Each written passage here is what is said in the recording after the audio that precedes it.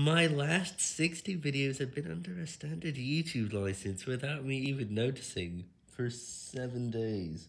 I didn't see it until just a few minutes ago while I was checking the video details of my last few videos, checking one from each day until I found the last video to be under a Creative Commons license.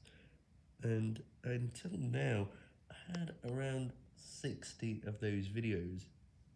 Today I have 30, since 29 of those have just been updated, and I have plans to update the rest of the videos that are still not updated. Also, I have increased the average length of my videos to 30 to 40 seconds long because I want more watch time.